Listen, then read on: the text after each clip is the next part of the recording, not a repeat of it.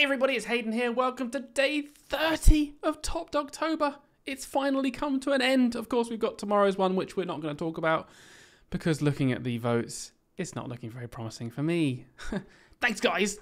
Anyway, moving on. Let's get started with today's lesson. But before I do that, just remind you one final time, if you're enjoying these lessons, if you love the way we deliver content, then you should check out our 11 plus preparation resources on our website where you can access English, verbal reasoning, maths, non-verbal reasoning lessons every single week. Really premium level lessons that come with homework tasks and homework walkthroughs as well. So if the answers aren't enough, then you can watch us explain how to solve every single question. Now the best bit is if you use a discount code, either vote Hayden or vote Dylan, because Top Dogtober is coming to an end here. I'm even going to promote Dylan's. I'll be nice. Then you will get yourself 15% off of our annual price. It's worth doing. All right, guys, let's get started. So yesterday, day 29, Dylan left you with this one. It was a really cool anagram question where one letter is missing from the anagram. Of course, in this one, the sentence says, for what I received, this meal was far too pricey. We were missing the C from pricey when we unscrambled that anagram, which is why C is the answer. Okay, shape nets. We thought we'd leave the horrible one till last. This is widely regarded as the hardest spatial reasoning question type. It's the one that we most often get comments from. People saying, please, can you do a video on nets? They're not very nice. So nets obviously can be for any 3D shape. You're most likely to see cube nets like we've got here. This is a very common cube net that you'll see. So a net, just to make it really clear, is the 2D unfolded version of a 3D shape. If we folded this up like you can see in the animation here, then of course it will make a cube. Now, this one would also work. This is a less common 2D net for a cube, but there's actually quite a lot. You should Google it. There's actually, I can't remember how many, maybe 7, maybe 9 different types of nets that will fold together and make a cube. But that doesn't mean it'll only be cubes in your test. It could be in the 11 plus that they decide to introduce a square-based pyramid or, I don't know, some sort of prism, and you've got to unfold the net of that. It could be anything. But today, we're just going to focus on cube nets. I'm going to show you 3 different strategies that will help you get better at these, okay, across the 3 different questions. Let's do it. So the first strategy, first of all, what we have to do is pick the shape, pick the 3D shape that would be formed when this is folded. 4 of them can be proven to be incorrect, and 1 of them is left and therefore can be created when this is folded up. So first thing I always do is I just, without even thinking about folding, is I try to use logic to get rid of any answers that just don't make sense straight away. For example, quite clearly, the edge between this dot and these circles here shows us that the dot is really close to the 2 circles, okay? The dot's not on the far side, like this end of the square, which would be further away from the circle, like in A. Therefore, I can prove that A is wrong. I can prove that C is wrong as well. Do you see that, guys? The dot is too far away from the edge, which joins it with the face with the circles on it. So straight away, I've managed to get rid of 2 answers just from a bit of logic. Okay, and if there's any other logic that jumps out at you, then great, you can do that as well. Okay, so next thing. To understand how these faces will interact when folded, I want you to think about this point right here. I want you to just imagine with me, okay, that this edge of this face and this edge of this face, they're folding down into a cube. Now what would happen is these 2 edges would actually end up touching, wouldn't they, if you think about it? If this was kind of the top, all right, and this was a side that's going down and this was a side that's going down, those 2 edges marked in red would touch. That's useful information for us because it means that even on the 2D view, we can actually just draw in what it would look like when they were touching. So if I just draw in a square here. Now this square is representing the top one here, but imagining that this edge has come down to meet it, which means I'm going to have to rotate this 90 degrees because that's what it would look like when the edge was pulled round to meet at this middle part here. So if this was rotated, then this arrow would no longer be here, it would be around here, and this one would be here.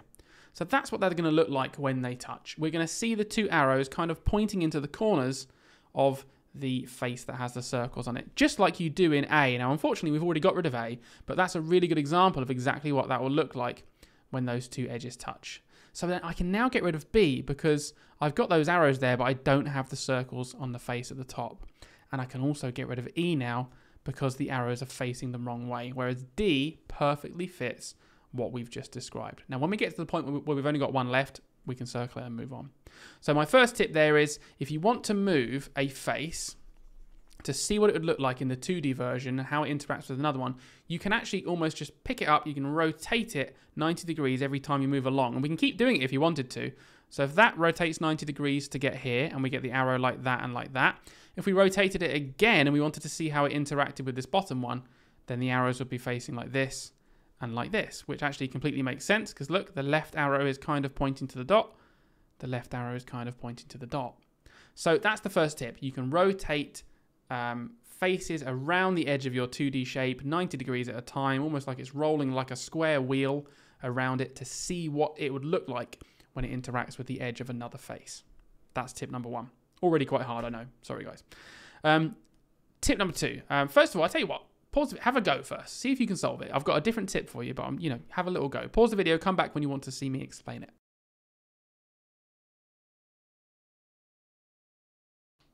So my second tip is all about opposites. Knowing where the opposite faces are on cubes. Because obviously, if you look at a cube, this face would be opposite to the face behind here. Okay, they're just opposite. They never touch. They don't interact. None of their edges touch each other. Now, we can identify what the opposites are on a net as well, because the opposites are ones that are two apart. So I'm going to mark this A and this A. They're opposites. And the two B's that I've marked are also opposites because they are exactly two apart in a straight line. So we can use that fact to now get rid of answers. Watch this. So I know that, let's think about this. Here we are. B can't work. Because look, we've got the triangle face and the arrow, and they're interacting with this edge, and we know that they are opposites, so that can't be true.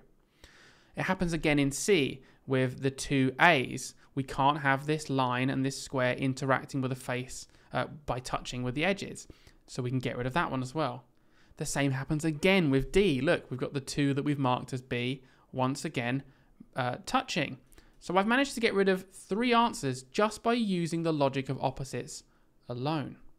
Okay, now we can use some other logic. So let's go back to the starting point, which I never actually did on this one, and just use normal logic. So I can get rid of A because of this reason. Are you ready? I can see that this edge here is the same as this edge here when I'm looking at this face with the line on it. Yep, you can all see that. And on my 2D net, quite clearly, the face that's below that edge is this triangle. Yet on A, we've got this arrow. I know that shouldn't be there. I know that actually it should have been a triangle like that. So A is also wrong, leaving me with only one answer, which is E. But before we move on, I just want to really prove it to you using the last tip from the last question, which is if I rotated this edge face here all the way up to see how it interacts with the right-hand side of the arrow, which is this face right here, this edge, sorry, then this is what I'd do. I'll rotate it once, 90 degrees. If I imagine I'm just rolling it like a wheel, this corner is the pivot point, and it's coming across, then the black square would be here now. And that would be my face. And if I rotated it one more time in my mind, again, this is now the pivot point. I'm thinking, where would it go next? The black square would end up here if I rotated it one. So the black square is kind of on the bottom hand side of the arrow, far away. Bottom hand side of the arrow, far away. It makes sense. So when you practice these skills, you can actually do them quite quickly. You can really quickly imagine what a face would look like. You just rotate it 90 degrees twice because you're moving it up. You can think about the opposites, and you can use normal logic as well to solve them. And they're not as hard as you think. It just takes a bit of practice. So here's another one. The net is a bit different this time. As you can see, we've got a slightly different looking net, but that's okay. We can still use the rule of opposites. And actually, if you think about it, this one, even though there's nothing on it, just to prove a point, if this one rotated down here, obviously it'd still be nothing. That still counts as being 2 away from the triangle. This one and this one would be opposite. So opposite the triangle should be blank. Okay? But anyway, I've got a new tip for this one when we get to it. I'm going to let you guys have a go at the question first, though. Off you go.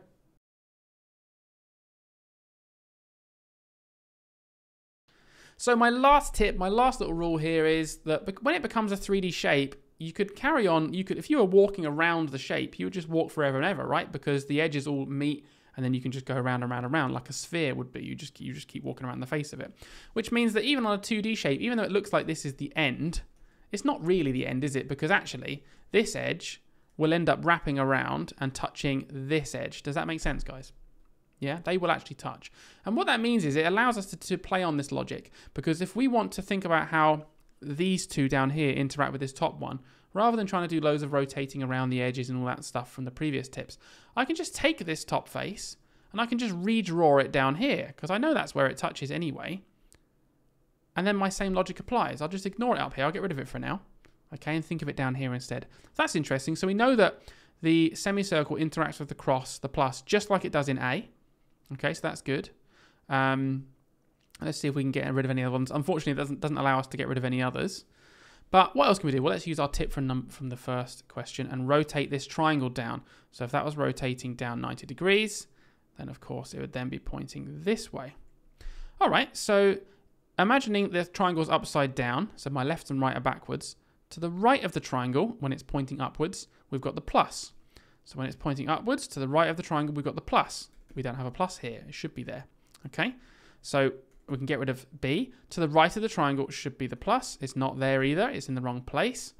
Let's think about this one. To the right of the triangle should be the plus. It's not there.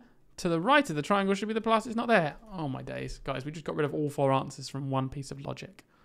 So therefore, A should be the answer. There it is. Look, there's the triangle to the plus, sorry, to the right of the triangle. And final bit of proof, just to really sink it in. If I was to rotate it one more time, 90 degrees down, then the triangle would actually be pointing this way. So we know that the triangle points directly at the base of the semicircle, which it does in A. That's precisely right. And actually you can see that even in D and in E, once again, it doesn't do the right thing. So there's loads of ways to tackle these questions. You just need to get confident at those 3 tips, guys. So when you're tackling this one here, I want you to think about opposites. I want you to think about how you can move shapes up and down by rotating them 90 degrees. And I want you to think about how you can take the top one and put it at the bottom, or the bottom one put it at the top, knowing that this edge and this edge will interact with each other. Good stuff. Anyway, guys, I'll leave that question with you, and I guess we'll solve it in our last day, which is tomorrow, where one of us, I wonder who, will be eating loads of hot stuff and probably crying on camera. So, yeah, do come back for that. See you guys. Have a good one.